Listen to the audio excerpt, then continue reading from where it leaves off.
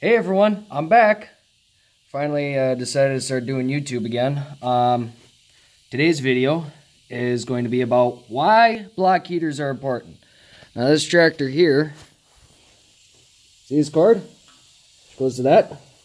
That's a block heater. It heats your block when it's cold out. Now this tractor has been plugged in for, I don't know, since about 8 o'clock this morning. It's 2 o'clock now, so it should be plenty warm. I'm just going to show you how easy, how cheap it is to have block heaters over your standard just cranking it cold. Now, turn the key. This tractor doesn't have glow plugs, but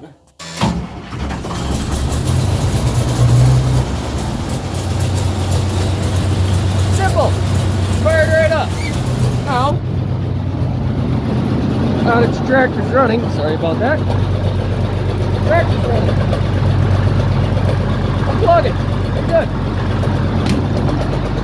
Now you still gotta let the tractor warm up. Bring the cord back up.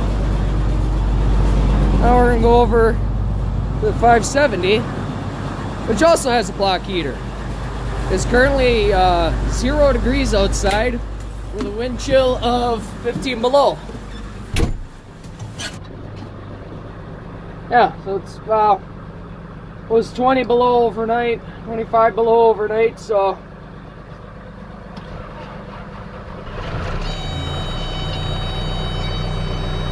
easy. It fired right up.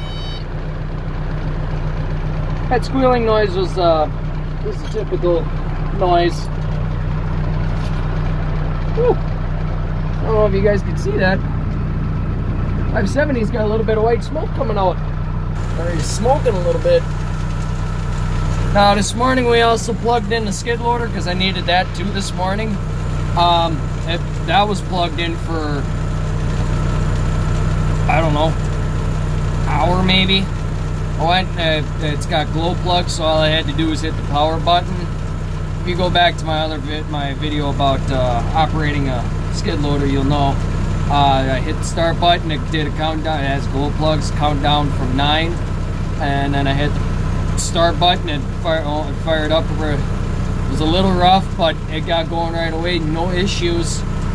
Let it warm up, got the hydraulic oil going, that's what I gotta do now. I gotta let the tractors warm up, get the hydraulic oil going in the loader here so I can mix a load of feed. That's why block heaters are important. You gotta make sure you unplug them though. So you don't damage your cord. But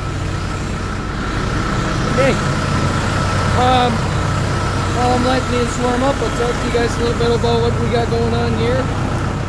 Bring the cord back up. Let's go someplace where it's a little bit not so noisy and out of the wind because it's a solid 6 degrees outside right now. It's going by the machinery. Should expect to see some haymaking videos from me this year.